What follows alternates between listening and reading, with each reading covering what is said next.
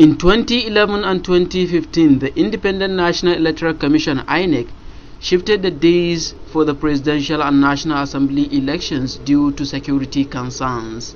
With the much talked about 2019 presidential and National Assembly election just 8 days away, this gathering is aimed at discussing preparations, processes, and procedures for the polls. The gathering saw the presence of representatives of security agencies, domestic and international observers, civil society organizations, among others.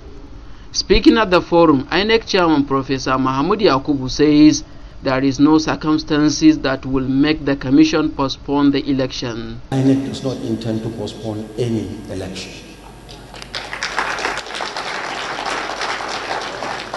We will operate on the basis of the orders that we receive, but the Commission has also made contingency plans. In case some of the orders come close to the elections, we should be able to recover and conduct elections as scheduled.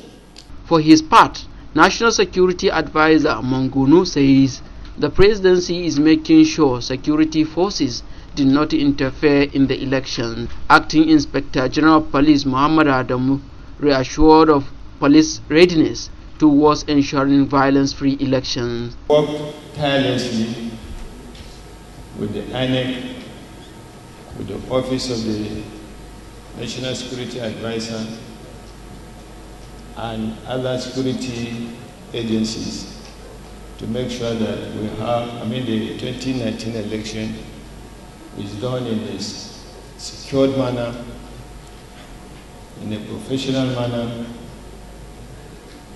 in a way that a level playing field is provided for every political party, and to indicate that all the security agencies will be impartial in the conduct of the 2019 general election.